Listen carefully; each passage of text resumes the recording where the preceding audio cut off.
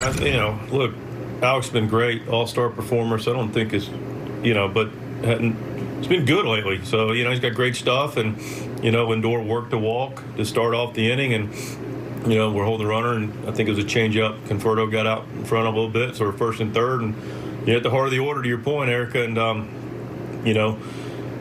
just took a step back and said, I got this. He made some really, really quality pitches, bore down, made some quality pitches to, like you said, the heart of their lineup, and was able to go 1, 2, 3 with 3 punch outs to end the threat. And of course, we added on from there.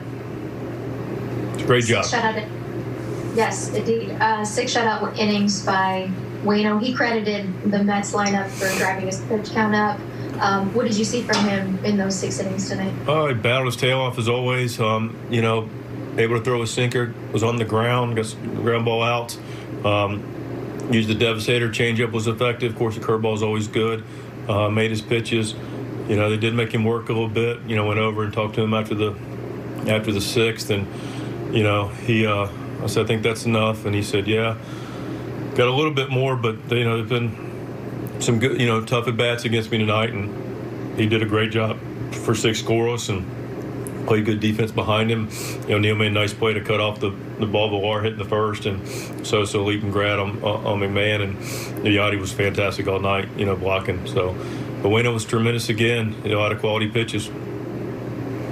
Last one for me. As far as the offense goes, you guys tack on those 4 runs in the top of the 9th inning. 7 straight men get on base.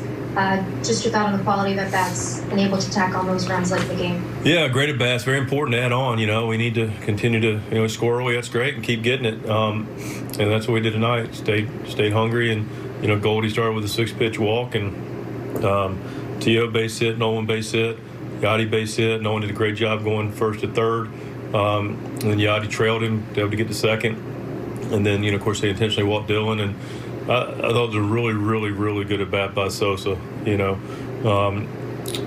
Got ahead in the count, took some swings, got it back to full count, and then just shortened up. Nice line drive to right.